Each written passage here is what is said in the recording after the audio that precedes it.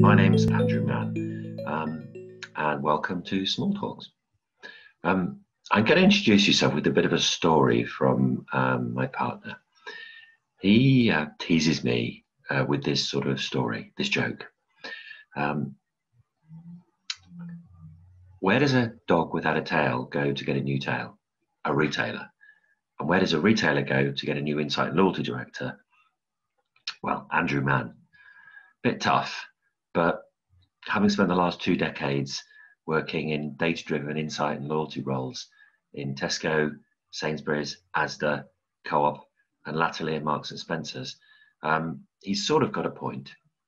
Anyway, so I'm now using my experience and my network to help organizations like Oxfam and other organizations really work out how they solve problems.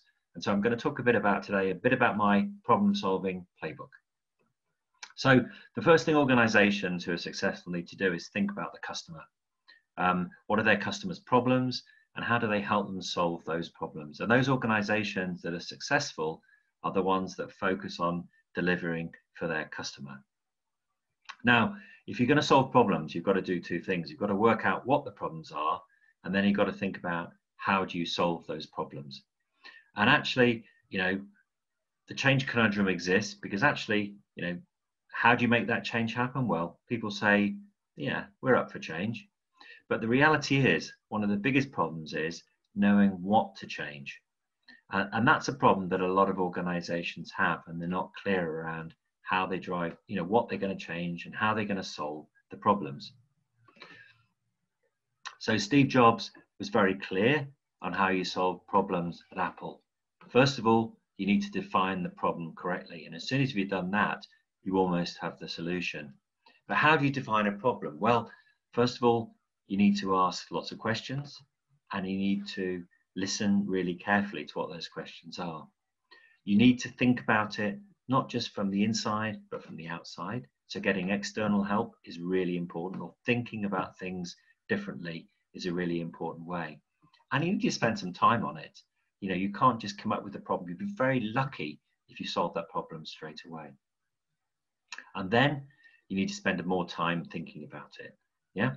So actually, Einstein said if he had an hour to save the world, he'd spend 55 minutes thinking about the problem, and then 5 minutes coming up with a solution.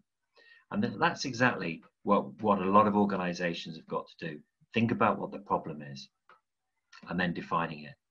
Now, the problem is that most retail is all about problems, and you've got to think about problems, be they tactical problems or they more strategic problems. And so retail's about getting on and doing things and moving forward in lots of different areas. And you have to do that from a tactical perspective. Tim Mason at Tesco always said, Andrew, it's all about ready, aim, fire. And actually getting really clear on, when you ready, aim, fire, that's good. Sometimes you don't have enough time, so it's ready, fire. And sometimes if everyone's running at you, it's fire, fire, fire. And so, being able to operate at 30,000 feet for strategic questions and 2,000 feet for tactical problems is really important in a retailer's perspective.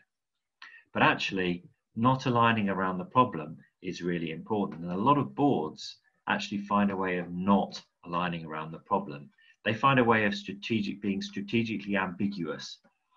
Strategic ambiguity is a great way of agreeing something, but actually not really agreeing it. So the finance director's interpretation is slightly different from the commercial trading director or the marketing director or even the retail director. All have a slightly different view of what, black is black in all those sort of areas. But it didn't mean that shade of black is what a lot of people say. So actually what you need to do is find a way of bridging between your business and your customers with a clear vision, strategy and execution. And I found you need a bit of a process to work your way through this. And there's lots of different processes that exist, but actually getting a clear vision, being clear on your purpose, your objectives and your opportunity. So at the Co-op, we were clear on our purpose around championing a better way of doing business for you and your community. At Oxfam, it's about eradicating poverty now and forever. And then you can build a really clear set of objectives that are quantifiable and a very simple way of talking about it internally for your opportunity. Then you can think about your strategy. And that's a very simple, there's two elements to a strategy. What capabilities do you have to execute it? And where's the source of revenue that you're going for? So you can think about your source of revenue, which is maybe who are your customers, who are your competitors, what market are you operating in, so you're clear on those. And then the capability is what makes you uniquely different around what you're going to deliver against it. And then, and only then, should you start thinking about executing against the problem. You can build propositions very specifically to deliver against your capability and opportunities for revenue. And then you can build new capability if you need it moving forward. But importantly, you have a plan that is consistent, clear, and unambiguous that everybody agrees on moving forward. So you've got a problem defined, but then how do you make it? How do you change in your retailer? And actually, getting the organisation aligned is the biggest problem. And those retailers that are successful are actually ones that can align the organisation around a plan and have got a nimble culture that will allow them to adapt and adjust moving forward. The change conundrum exists even more importantly. So people say they want change, but the reality is people don't want to change themselves and they don't want to lead the change. It's actually quite dangerous if you're a middle or junior manager to lead to change, because your team could get smaller, your job could disappear, your job could change. And actually leading that change is even more risky, because if it doesn't go exactly to plan, then it's better to keep your head down and you keep your job. So all of those changes are things that are important. So how do you drive change into an organization? Well, the first thing you've got to recognize is you need to be clear on where the vision is. And you need to lay out that vision in a very clear, simple way, and then align people around that true north in terms of where you need to get to it. So getting clarity on a vision, strategy, and execution, and aligning at the board level to begin with, removing silos as you're going along, and then recognizing that change is really hard for people. And so you need to workshop through that cycle of change and keep bringing people with you as you're going. You can then develop really clear propositions, build capability moving forward, and then change the culture through a combination of really strong leadership and those leaders role modeling the behaviors that you want people to take in. Now, crisis. And the Co-op had a great crisis when they had lost £2 billion and had an economic meltdown. Oxfam had a big crisis 3 years ago, and actually we're in the middle of a crisis at the moment with a global pandemic. But the Chinese word for crisis is a combination of two things: danger and opportunity. And I always think you can use a good crisis to actually create some opportunity. And we're in the middle of one at the moment with the global pandemic.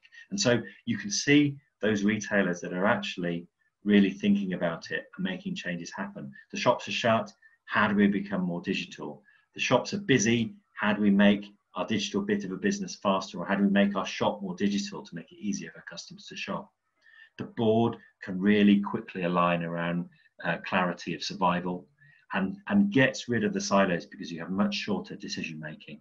Clear prioritization and clear propositions are developed, and people want change, and leaders become leaders in a crisis. So to be summarizing it, get really clear on the what with a vision, strategy, and execution, and then focus on the how you deliver it by being consistent, clear, and unambiguous. So thanks very much for listening to me. Now we're going to move on to a conversation. Thank you. Bye-bye.